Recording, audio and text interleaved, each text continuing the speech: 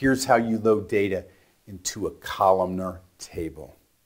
You actually create a no PI table that's a staging table. As you can see here, it's called emp staging, new primary index. Then you create a columnar table, and I'm going to call this emp columnar. Of course, it's got no primary index, partition by column.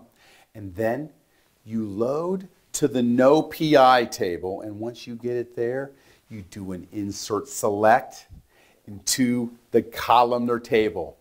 Insert into emp columnar, select asterisk from emp staging, data's loaded.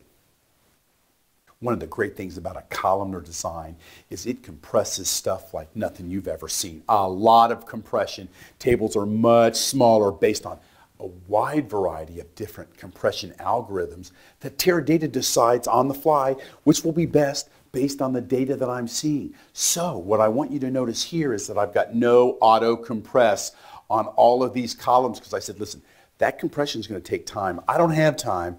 I don't want you to do your magic compression. No auto compress. You don't say it, it's going to do auto. If you do, it will not.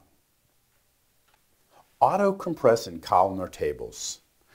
Compressed unless no auto compress stated every time. Teradata uses many different compression techniques.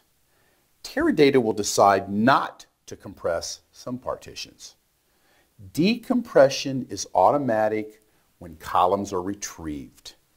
Compression is at its best for single column partitions. There is overhead in deciding the best compression techniques. There's no overhead with no auto compress in the create statement.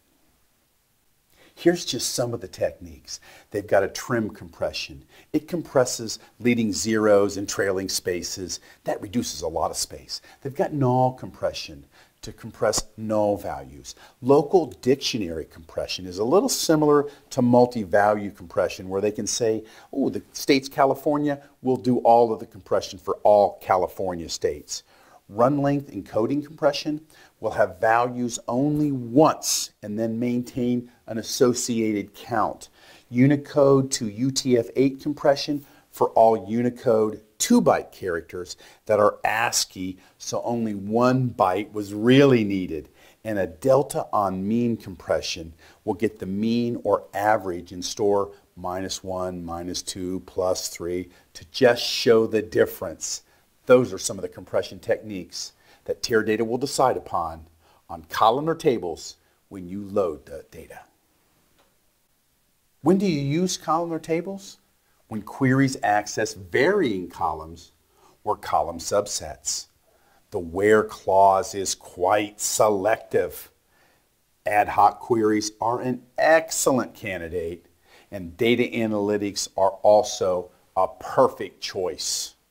Do not use these if queries will run on data that is being updated or deleted a lot. Queries need to be tactical, sub-second OLTP type queries, or a query that is CPU bound. This lesson is brought to you by Coffing Data Warehousing. Serving the data warehousing needs of the world for 20 years. Check out coffingdw.com for more information.